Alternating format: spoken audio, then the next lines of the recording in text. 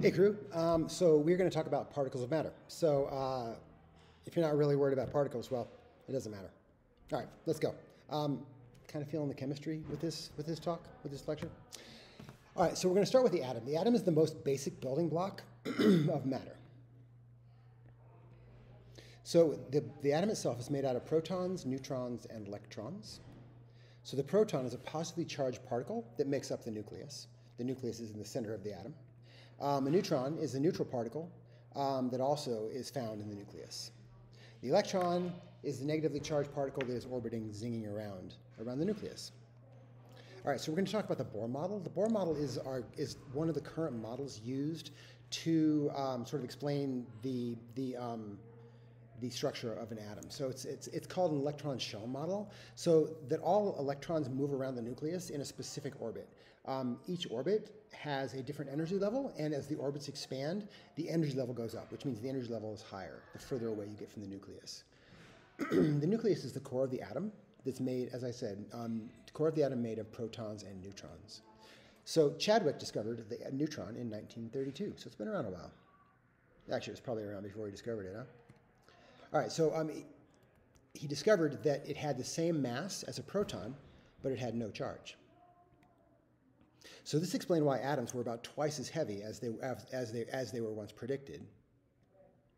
So a quark is actually a tiny particle that makes up the protons and the neutrons in the nucleus.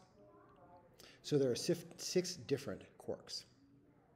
So each proton or neutron is made of a differing arrangement of 3 quarks. All right, so to sum up, the atom has an overall charge of 0. A neutral atom has an overall charge of 0.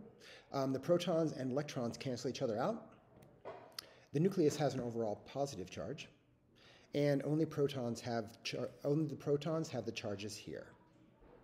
Now, the size of atoms. One sheet of paper is about 10,000 atoms thick. And there's 2 billion atoms in one single drop of water. So again, when we go over the ion charges, we're going to talk about more like the cations and anions and the overall charge of the atom. But for now, just we're going to go with a neutral charge for each individual atom. All right, so the electron cloud model of an atom. So just like magnets, opposites attract and likes repel. So the electron wants to be as close to the protons in the nucleus as possible, the electron being negatively charged, the protons being positively charged. So again, like a magnet, they want to be attracted to each other. But likes repel. So if you have 2 positives or 2 negatives, they are going to repel each other, again, just like magnets. So they spread out as far as they can, but the protons still hold them close to the nucleus. So again, more energy is more electrons, the bigger sized atom. So they're whizzing and zipping around, so it's hard to know where they are at any moment, which is why the Bohr model is not necessarily the most accurate. So you can only tell where the electrons are likely to be.